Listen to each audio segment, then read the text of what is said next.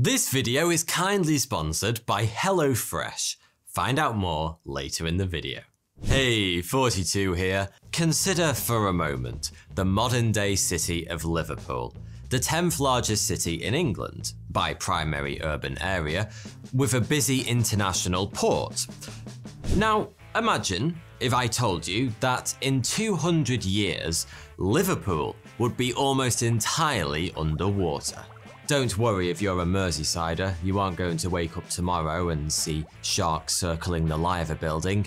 Well, you might do one day, but more on that later. However, this was the exact watery fate of the bustling medieval town of Dunwich. Like Liverpool today, in the 11th century, Dunwich was England's 10th largest city. Like Liverpool, it was a busy commercial port with ships coming and going to and from multiple continents. By the end of the 13th century, this prosperous international city had almost entirely disappeared. Today, Dunwich's population is a tiny 183, and visitors are greeted by a couple of streets, a handful of houses, a windswept beach, a single pub, and a museum that tells the town's woeful tale. You see, Dunwich is the town that drowned. No matter what's going on in the world, everyone needs to eat. That's why HelloFresh is here to make eating better and easier. By eliminating the dreaded grocery shop and stressful meal planning, HelloFresh makes cooking at home fun and easy by delivering everything you need to prepare wholesome, delicious meals right to your door. HelloFresh recipes are so delicious. Every recipe is packed with high-quality, fresh produce sourced directly from farmers. They have a huge selection of recipes, with more 5-star choices than any other meal kit. I especially enjoyed the chicken laksa and the roast chicken with vegetables. HelloFresh saves you time and stress. I'm guilty of working endless hours, and I can easily let time slip away from me. So it was honestly so refreshing and relaxing to know my dinner was solved. The recipes were super easy to follow and rapid to prepare and cook. HelloFresh is flexible. You can easily change your delivery days or food preferences. Their meals are healthy and fulfilling, and you can add extras to your delivery, such as quick lunches, extra proteins, or their yummy garlic bread. Personally, I loved having HelloFresh in my life when I tried it. It was easy, healthy, and delicious, and I couldn't wait for dinner each night. And I know you'll love it too. So if you want to experience just how great HelloFresh is, head to hellofresh.com and use code 4212 to get 12 free meals, including free shipping. To understand just how important Dunwich was in its heyday, let's take a brisk stroll down Anglo-Saxon history lane. Because before the end of the 10th century, 927 AD to be precise, England as a nation didn't really exist. Instead, it was a patchwork of independent kingdoms, which were often at war, either with each other or against Viking invaders. An Anglo-Saxon from Dorset on the south coast wouldn't recognize someone from Durham in the north as being of the same nation. Whilst they shared the Anglo-Saxon language, their dialects were so different that communication would have involved a lot of guesswork and grunts. There were 7 main Anglo-Saxon kingdoms. Northumbria stretched from the Scottish border all the way down to the Midlands. From there, Mercia encompassed the entire Midlands down to London. Then the southern kingdoms were divided between Wessex in the, you guessed it, west, Kent and Essex in the east, and finally, there was the Kingdom of the East Angles, or East Anglia. And so, we return to England's lost city. Dunwich, with a population of 4,500, was East Anglia's largest port and the kingdom's capital city. It rivaled London both in size and importance.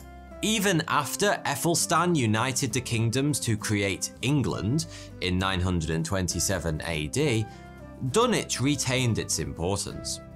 In fact, it was granted a royal charter in 1199, which gave it an official governmental structure, with magistrates, bailiffs, and a coroner. The etymology of the city's name gives us an interesting insight into its importance as a centre of commerce. The sharpest amongst you will have noticed Dunwich has a W in it, and you may therefore presume I am, rather typically, pronouncing it with all the elegance of a drunk ape. But in fact, the "wich" suffix in English place names comes from the Old English word "wic", which was confusingly pronounced "witch", and it meant trading centre or harbour. So, if you ever see the "wich" suffix, you can probably assume that place was an important centre of trade, like Dunwich.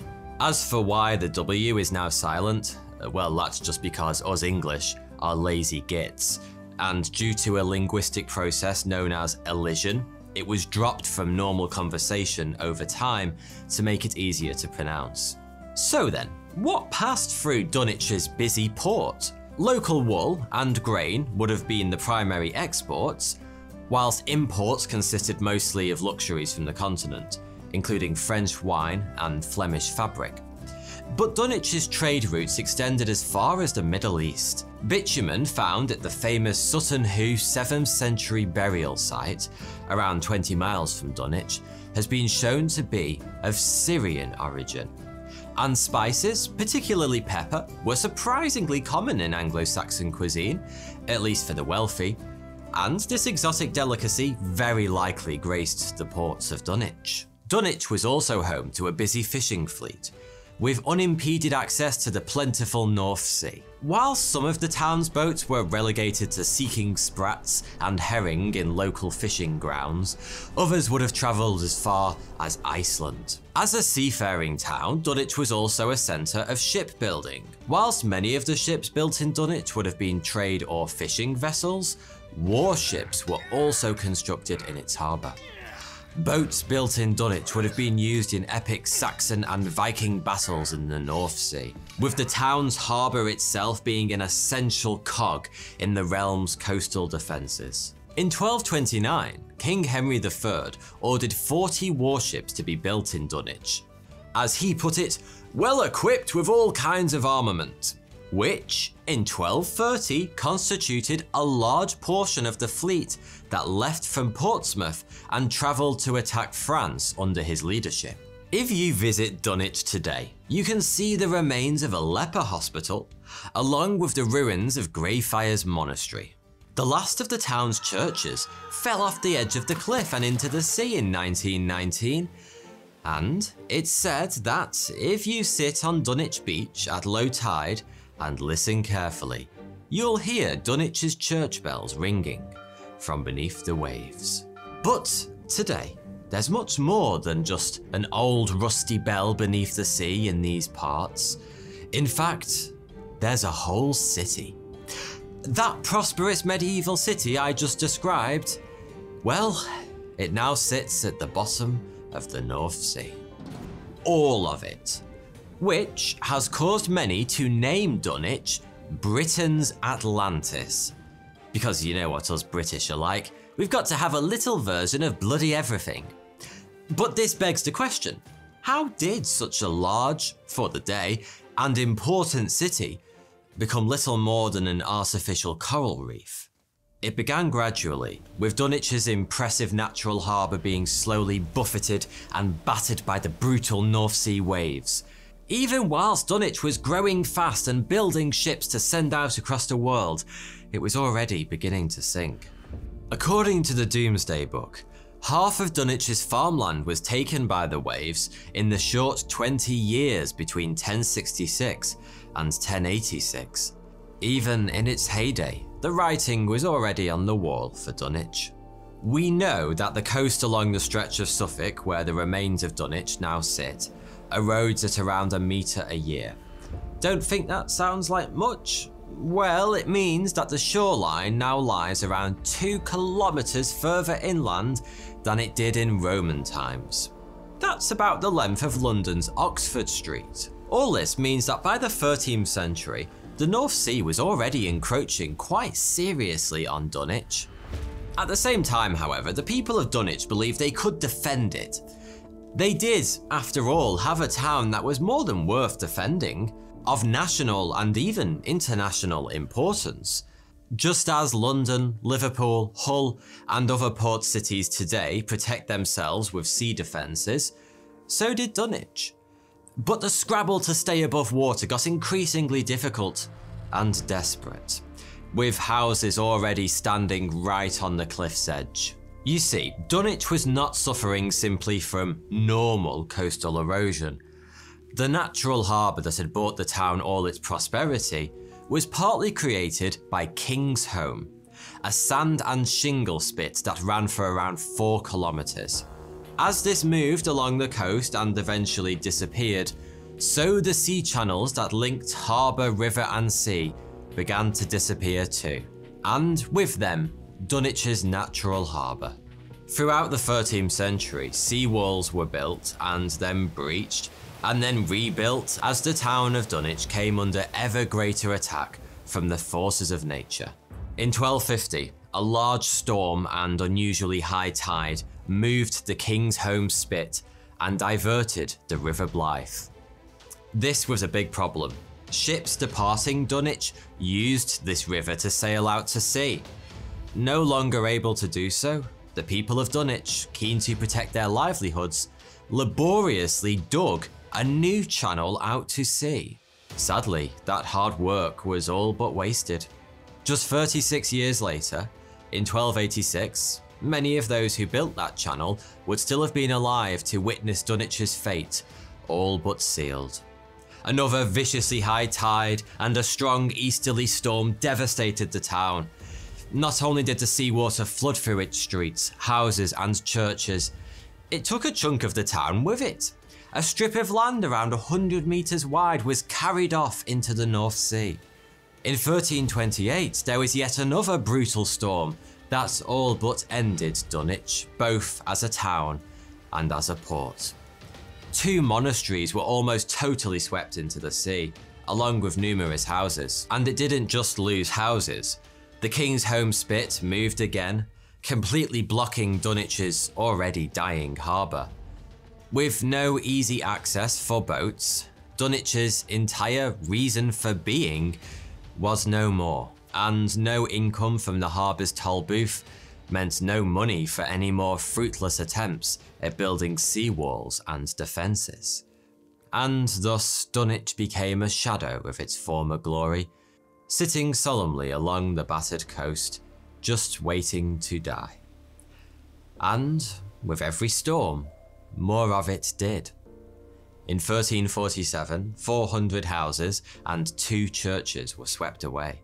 As each chunk of cliff fell into the sea, it took with it parts of Dunwich and its history. With each disappearing churchyard, the bones of people buried there could be seen sticking out of the cliff. This once prosperous capital city was fast turning into an open-air cemetery. Dunwich's disappearance continued. Those stubborn Dunwichers continued to live there, despite the apparently constant risk of suddenly drowning and the lack of any obvious industry to replace its once bustling port. It's even thought that new houses were built in Dunwich just as parts of it continue to fall off the cliff edge.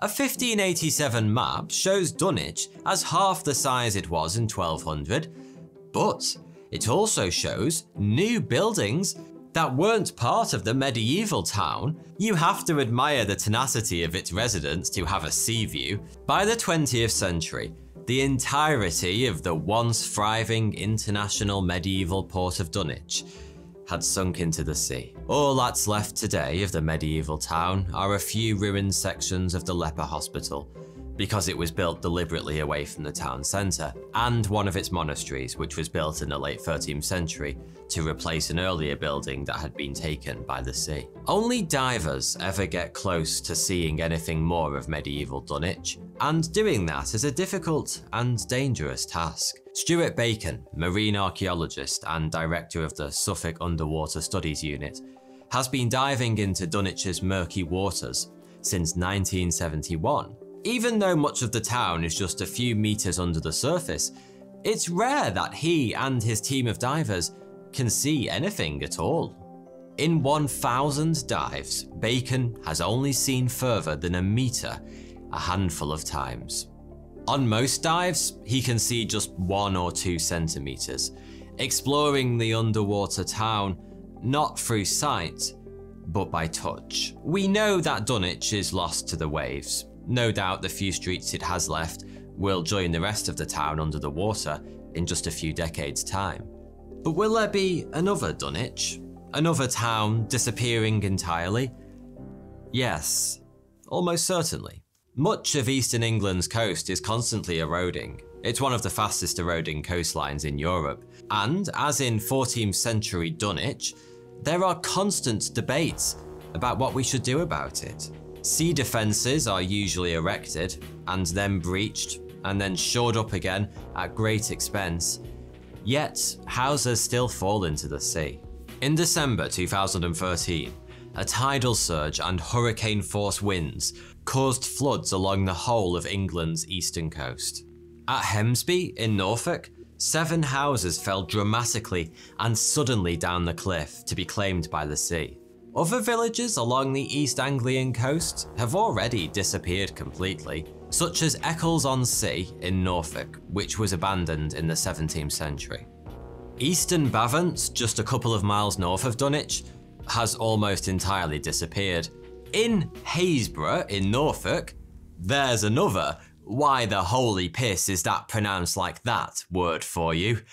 Water pipes that once ran to houses now protrude out from the cliffs, and a road to the coast now stops at a broken cliff edge. The reality is that there's not much we can do to stop this happening.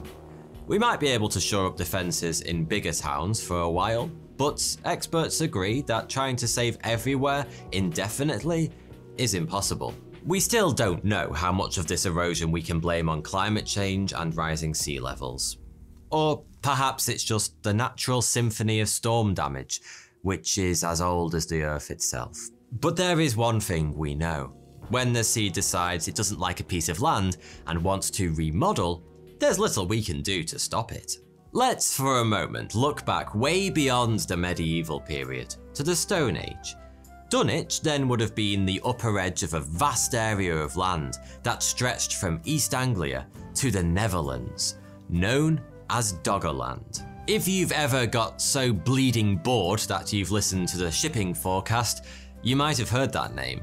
This now drowned world was once a gentle landscape of rolling hills, woodlands and swamps, where nomadic tribes roamed, hunted and fished, alongside a few wandering mammoths. Fishing trawlers still regularly bring up Stone Age tools and ancient mammoth bones from the seafloor in a net full of cod. In 2015, divers found the remains of a submerged forest in the sea off the coast of Norfolk. So really, it isn't Dunwich that's Britain's Atlantis, it's Doggerland. Doggerland was gradually flooded at the end of the last ice age, around 6,500 BC, as ice sheets and glaciers flooded its low-lying plains. Its tribes were forced to higher ground. Some of them, no doubt, ended up near Dunwich. It's also thought that a huge tsunami caused by a landslide in the Norwegian Sea may have sealed the deal and submerged Doggerland forever. Any Stone Age Doggerlanders who hadn't already run for safety were done for. And it might be that there's not that much we can do to stop even more of our land going the same way as Dunwich and Doggerland. Even cities that, like Dunwich, have put time, money and effort into sea defences might just be on very expensive borrowed time. The East Yorkshire city of Hull will, by some predictions, be completely underwater by 2050. Maybe 2040 if we're lucky. In 2007, large parts of the city were evacuated after floods, and in 2013, the city's main sea defence was just centimetres away from being breached. And it's not just Hull. The same fate might be waiting for large parts of Norfolk and Suffolk coasts and the Cambridgeshire Fens. Further afield, large parts of the Netherlands, Denmark and Belgium could be swept away within the next 30 years. And perhaps, in as little as a few decades from now, there could be many more churches ringing their ghostly bells from beneath the waves. Thanks for watching.